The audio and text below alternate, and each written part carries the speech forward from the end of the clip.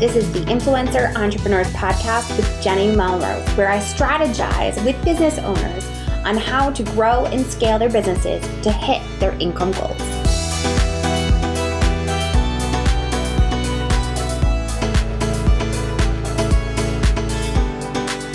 This is episode 283 of the Influencer Entrepreneurs Podcast with Jenny Melrose. Today, I am speaking with Amy Katz of Veggie Save the Day about how to grow your online business with collaboration over competition. Amy was another one that I got to see in person at Tastemakers Conference. It was so good to see her, and she is truly the embodiment of this topic because she believes so much in collaboration. And you're going to hear more about how she really has made sure to implement multiple strategies that focus on collaboration. We talk a little bit about growing her email list. So with that, I want to make sure that if you haven't already grabbed my growing your email list guide, to make sure that you send me a DM on Instagram at Jenny_Melrose, or you can always also go over to the show notes and just grab it there as well. All right, you guys, let's dive in. Hi, Amy. How are you? I'm great, Jenny. Great to be here. Yes, it's so good to see you again. We were talking briefly before we started recording how we met. So finally we got to meet at Tastemaker, and I burst into tears when I saw you like a big bumbling baby. I know, it was so emotional. I mean, after knowing each other for years, but never seeing each other in person, I mean, it was overwhelming and so exciting. Yes, so good. So we're going to talk about how to actually continue to grow your online business with collaboration over competition. But before we do that, will you introduce yourself and your business? Sure. So my name is Amy Katz, and I'm a blogger at Veggie Save the Day, where I share easy vegan recipes inspired by a Mediterranean diet.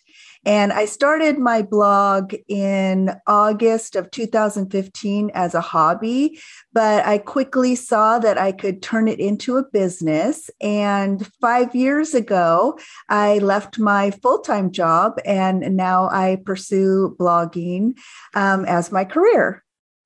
Excellent. So good. So let's really jump right in. Is collaboration better than competition? Absolutely, it is. I think one of the ways that I was able to grow my business is because I did collaborate, and I continue to collaborate with other people, either in my niche or complementary niches.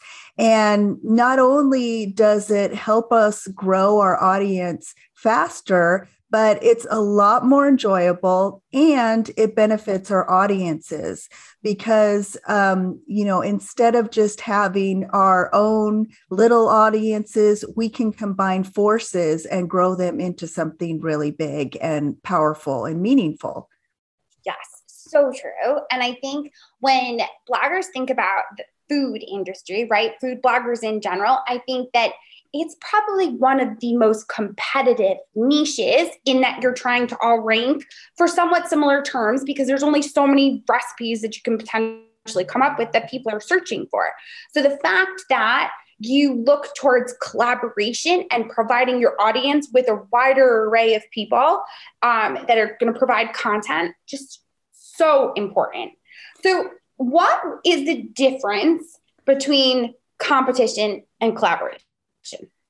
Well, I like to use the example of the vegan mini mall in Portland, Oregon, because that gives a good example of kind of brick and mortar businesses, but it gives us an idea of how it can work for online businesses.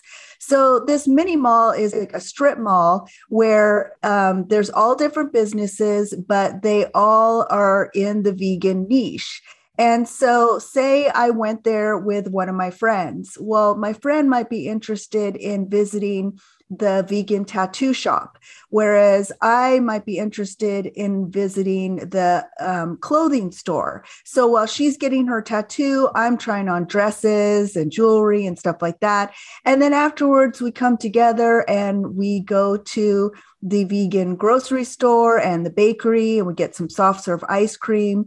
So even though we have different interests, and there are different specialties for these stores, in the end, it all brings us together, and there's something for everyone. So all of these businesses benefit because instead of being located all different places, and maybe I get to one of them, one time, but that's it. And then, maybe months later, I go to another one. I can see everything all at the same time, and I can pick and choose what I want. So as in terms of how this relates to, say, food bloggers, even though we all have recipes that they may sound similar, we all have our own spin on how we do our recipes.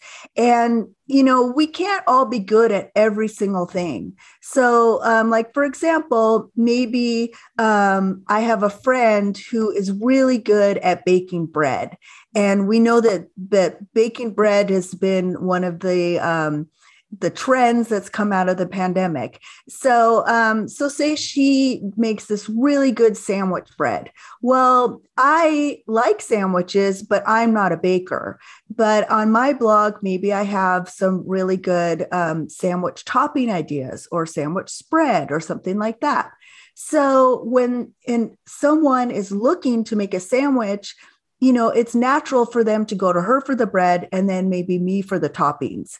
So if she and I come together and we say, hey, you know what, our audiences need to know that they can get everything they need, not just from each one of us individually, but from pooling our efforts and our skills, and they can come and get everything they need from both of us, then not only does it help our audience because they get everything they need, but then it helps each of us as a business owner as well. So good. Both examples were so well done because you can see how they're serving the same people, but for different pieces of content, yes, which they're serving. So I love those examples. Should you collaborate with competitors? And if so, why? Yeah, I think that we, instead of thinking about people in our niche as competitors, we can just think of them as other business owners. But, there's nothing wrong with us all growing together. Like, I'm sure you've heard the quote, a rising tide lifts all boats. And, that actually I found out comes from macroeconomics. But it does apply here as well. So if we all improve as a group, then we also all improve as individuals. So I think that it is a great idea to work with your competitors and to see them as more like colleagues rather than competitors. So good. So how do you collaborate, or how have you in the past collaborated with the competition? Yeah, this is a great question. There are just so many different ways. And, let's start from the smallest ways. I think that a lot of food and lifestyle bloggers are used to seeing roundup posts and seeing requests for roundups. So the easiest way to collaborate would be if, say, you're writing an article, let's use that bread example. So you're writing an article about, how to bake homemade bread, and you have a few bread posts on your site, but you want to fill it in so that you have every type of bread imaginable. So not only sourdough, but you have rye and pumpernickel and cinnamon raisin and all that. So you reach out to other bloggers and say, hey, I noticed you have this recipe on your site. Can I include it in my post? And, of course, you link back to them, and so that, you're saying this is from this particular blogger, and you give them proper credit for it. But that is a great way of collaborating. And then when the post comes out, maybe that blogger that you included their recipe from will share that post to their audience. They could pin it on Pinterest. They could share it on Facebook, however they like to do it. They could send it in an email to their audience. So that's like the really easy, simple way that I think most people start with collaborating. But then, there's so many other ways. When you look at the different platforms, you can collaborate, say, for example, on Instagram, they actually have a collaboration feature so that you can do a reel together or you can go live with someone. So that's a really fun way to introduce each other to your your individual audiences. There's, you can collaborate through emails. I know that you talk a lot about doing freebie swaps. That's a great idea. Or even just mentioning your friends who, yes, they're your competition, but they're, to collaborate them in an email. Like, for example, with that sandwich example we had, I could be talking about my sandwich bread, but then I'd say, hey, if you want to have a great bread to go with this, Jenny has a wonderful bread recipe that I've made. And, I think that it goes well for this sandwich. So just casual ways to do it. You could collaborate on giveaways. You could do free or paid bundles, virtual summits. I mean, the sky's the limit. There's just so many different ways. Yes. And what I love most is that I know personally that you've done all of those. That's what makes me the happiest, because you don't just do the talk, you have walked it. You have done all of these things to continue to build and to help them build as well. So that's one of my favorite things about this episode in particular, because I know that you've employed pretty much every single one of those things that you just said. Yes, that's correct. And it's really enjoyable as well. I feel like not only does it help my business and the collaborators' businesses, but I mean, it really makes this online business world a lot more fun and enjoyable because we all do work mostly from home and on our own, but it's great to feel like you're part of a team as well. It's that sense of community, right? I feel yes. like we did that even more since the pandemic, because we didn't have those conferences to be able to go and actually make connections with people. So having that sense of community in different ways is just so important. What did you find was the most successful collaboration you did for your online business? I would have to say putting together bundles is my favorite way, and it's most successful. It is a little bit more work, but once you get the hang of it, it goes a lot more smoother the second and third time you do it. I have made some really great friends putting together these bundles, and you can do them either a free bundle where each person is providing a free resource, like maybe a free ebook or a guide or free training or something like that.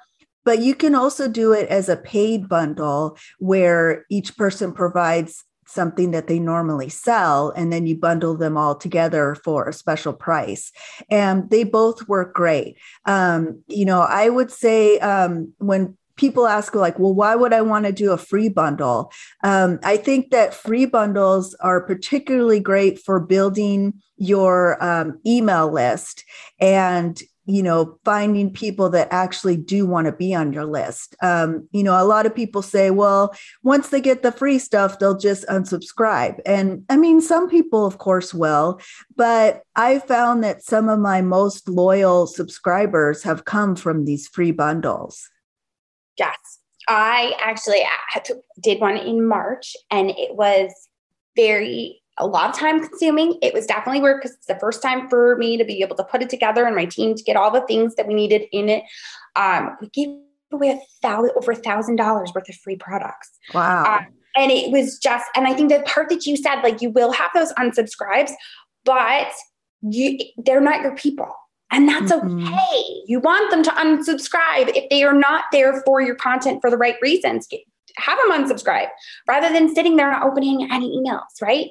So I love what you have done. I've watched you do the free ones, the paid ones. And I know that people are often, a lot of bloggers will ask, well, how do I grow my email list? What should this look like? And I think the first step we always talk about is you got to have that opt-in, that free something that you're giving in exchange, because for you in particular, when you did your bundle, were you willing to reach out to people that didn't have an opt-in?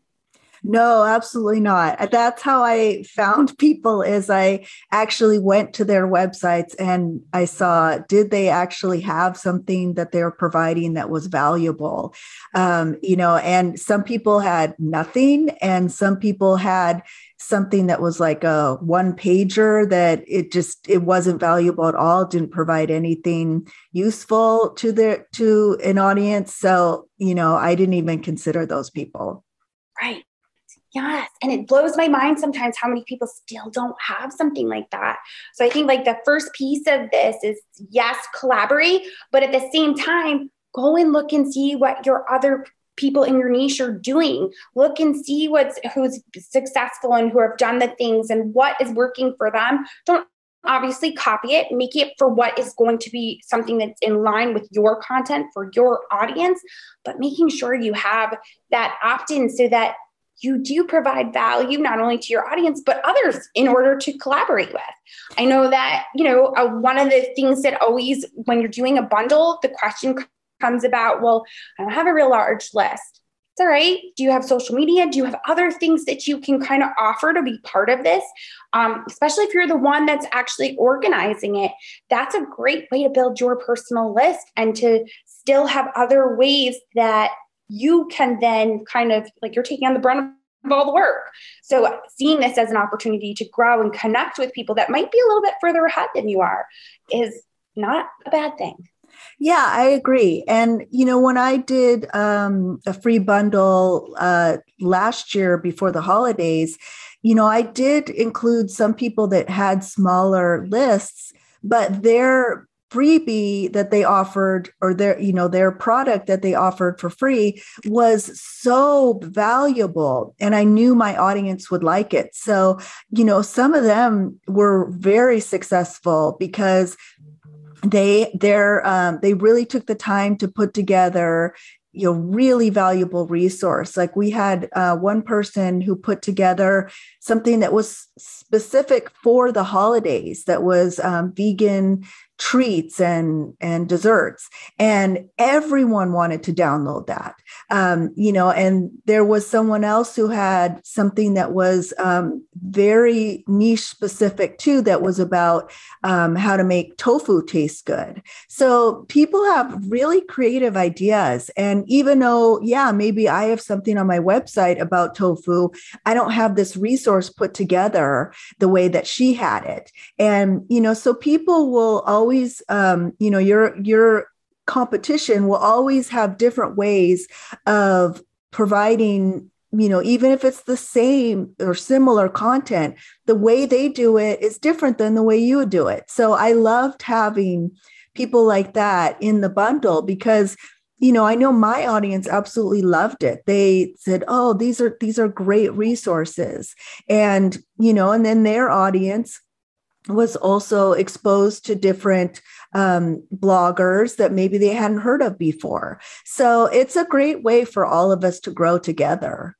Yes, I could not agree more. And I think that it's just, it definitely is one of the best ways for sure to be able to build that form of collaboration and then still be able to also see the benefits from growing your email list. Amy, where are the best places to connect with you? I am on social media everywhere at Veggie Save the Day, and I particularly enjoy Instagram. And you can visit my website at veggiesavetheday.com. And if you would like to collaborate with me, maybe you are also a vegan or plant-based food blogger or in a complementary niche, you can email me at Amy Katz at veggiesavetheday.com, and I'd love to hear from you. And you also have quite the opt-ins. You have quite a number of guides so that if people are looking to Mediterranean vegan diet, what exactly, tell me some of the opt-ins that you have. I know you have a couple.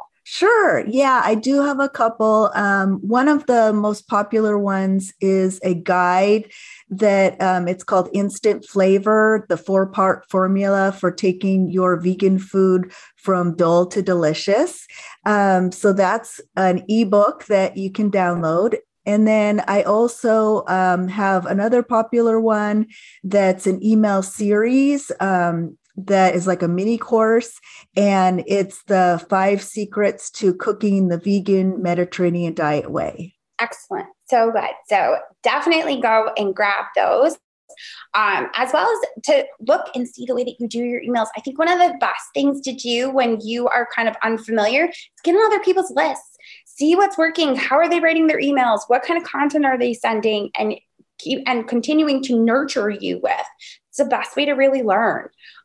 So Amy, I appreciate you so much for taking the time to speak with me and my audience. Oh, thank you. It's been my pleasure, Jenny. Of course. All right. Well, there you have it. Not only did you get to hear how obviously collaboration is better than competition, but you also got to hear all the different ways that Amy is collaborating within her business, within her niche. And if you are a vegan food blogger and you are looking to get into some collaborations, Amy wants you to reach out to her, so make sure that you do so. As well as if you haven't already grabbed that email list guide, send me a DM asking for it, and I will send it directly to you.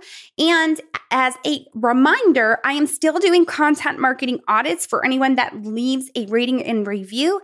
Just send me a screenshot at Jenny_Melrose to my DMs, and I will do a content marketing audit of your social media platforms and website.